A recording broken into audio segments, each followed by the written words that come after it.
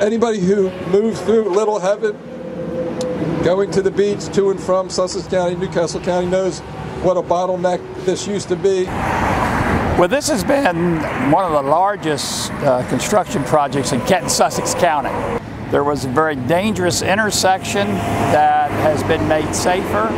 And of course, it was a pinch point for traffic going north and south. And that problem has also been alleviated. So it's accomplished many things.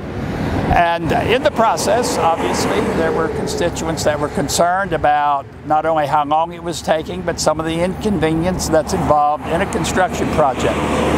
But for the most part, people have been patient, understanding that the final project was going to be worth the headache that we've had, and we're glad that it's completed.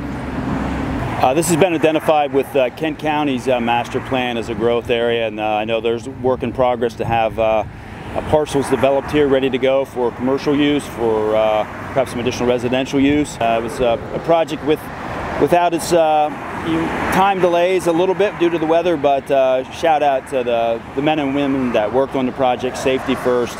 It's a great example of how things can come together and get done. Count down from 10, 9, 8, 7, 6, 5, 4, 3, 2, 1. Well done.